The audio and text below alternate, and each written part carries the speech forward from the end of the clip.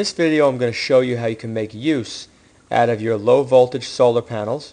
This one is a 4.5 volt, this is a 3.2 volt, and these are solar cells rated at 0.55, and these are low current, 200 milliamps, and this is maybe 80 or 100. And what this circuit does, it allows you to take a small panel like this and use it to charge a 12 volt battery, a lead acid battery. Now if you use a large enough 3 to 5 volt or 6 volt solar panel that'll supply maybe 500 milliamps, then you could easily charge a 12 volt lead acid battery. Now the charging will be slow, but it will charge. I've tested it, it does work fine. We'll look at this crummy little schematic I drew up. You have your solar cell right here, which is the SC. That's your negative going to the bottom rail. There's your battery to be charged, 12 volt battery, negative to the bottom rail. The positive from the solar cell goes to the plus on a electrolytic capacitor, 100 microfarad. The positive from the solar cell goes to the top rail, which connects to a 220 ohm resistor. That feeds into a 15 turn winding around a 5 millimeter ferrite core. And then it goes into the base of a NPN transistor. I use a D965. It's the same ones that you will find in a Fuji flash circuit. At the junction between the 220 resistor and the winding, you will have a 10 microfarad electrolytic. From the top rail down, you'll have a 45 turn wrapped around the same ferrite rod. Make sure they're wound in the same direction. After the 45 turns, that goes to the collector of the NPN, and then the emitter goes to ground or negative. Between the collector and the 45 turns, you could use a 1N4001, or you can use a high speed one like I use, which is a 1N4935 diode, and that goes to the battery. When you connect this solar cell right here, which is only 4.5 to 5 volts, the output with the way I wound this transformer will put out roughly 40 to 42 volts in full sun.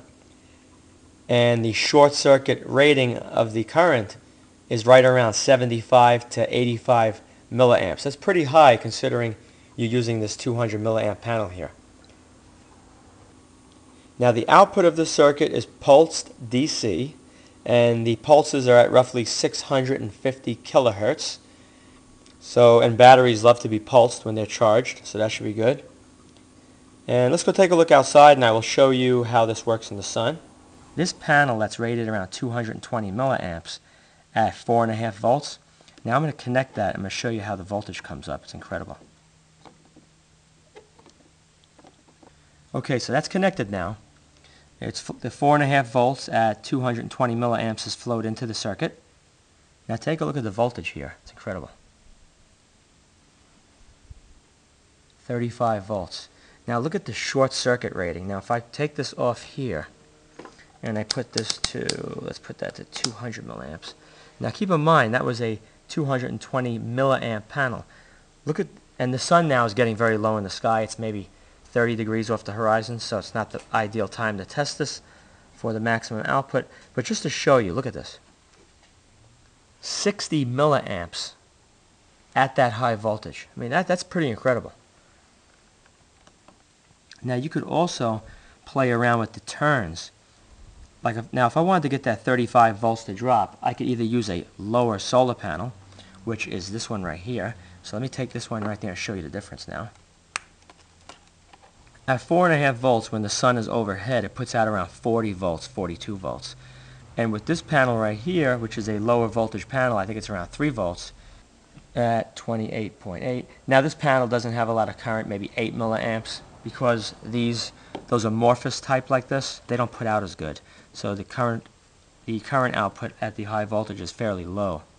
So if I was to use this to charge a battery or to power something at a higher voltage, you want to go with a polycrystalline. And this panel right here is perfect. I took 2 of these solar inverter panels and I made it into a book, so it closes up and you just connect it together. Now this little solar cell here is 0.55 volts. So let me just try that one, show you how it boosts that one up. and there's not a lot of current on this one. Now I have just that little tiny single solar cell.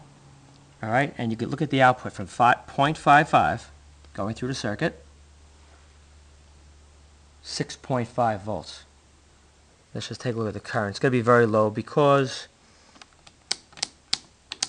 the sun is low down and it's a small solar cell. Yeah, it's only around 4.5 milliamps. But it's still pretty remarkable considering you're taking 0.55 and you're boosting it to 6.5 at 5 milliamps. So if you use a larger one, you get more current out on the high end. I think it's an ideal circuit for charging batteries with some scrap solar cells laying around.